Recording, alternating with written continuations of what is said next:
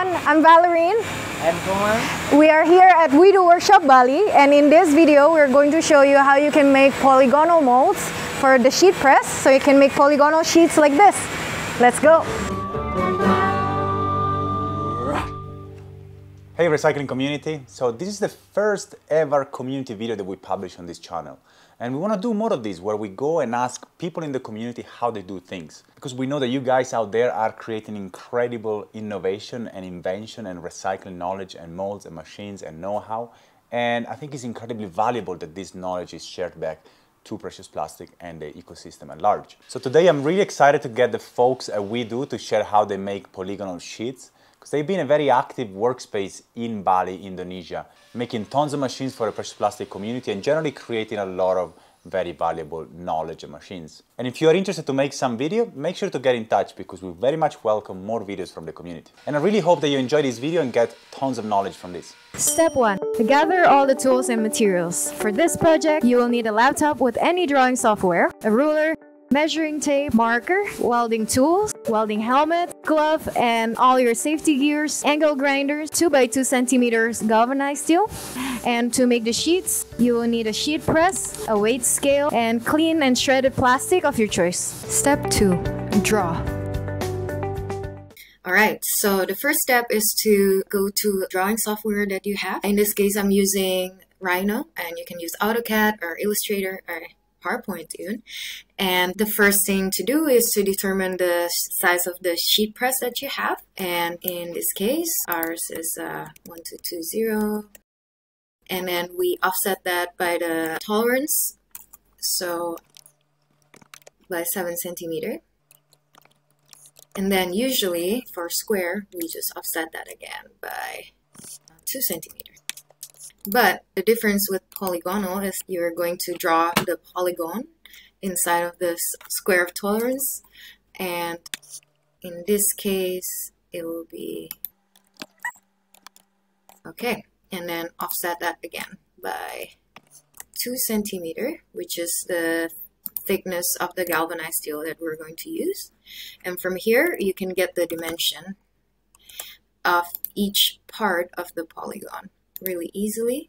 And also another useful thing from this is when you are trying to determine how much plastic that you need to make the sheets, you can calculate that super easily by the area of this. If you're usually making a square, you can just calculate the percentage of materials that you need, so you're saving materials as well. Step 3. Cut your components. So now we have all the dimensions, we just need to cut everything to size, and my friend Komang will help us cut and weld the pieces. After drawing and determining the measurements, cut the 2 centimeter hollow galvanized steel according to the size with the angle grinder. To do this, we have a tip, is to draw the measurement with an erasable marker for better precision before cutting.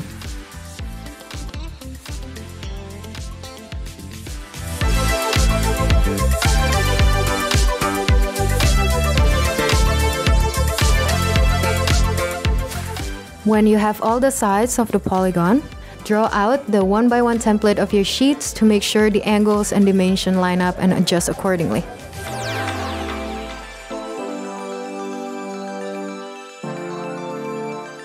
Step 4. Weld. Weld all the sides to connect the ends together to make your polygonal sheets.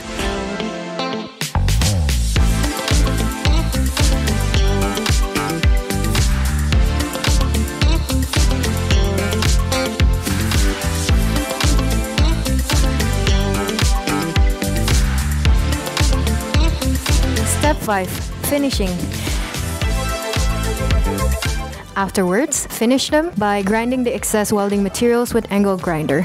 This step is very crucial to make sure the mold is completely flat against the sheet press. Otherwise, you will damage the steel plate, or the plastic will bleed outside of the mold because it is thicker than it's supposed to be.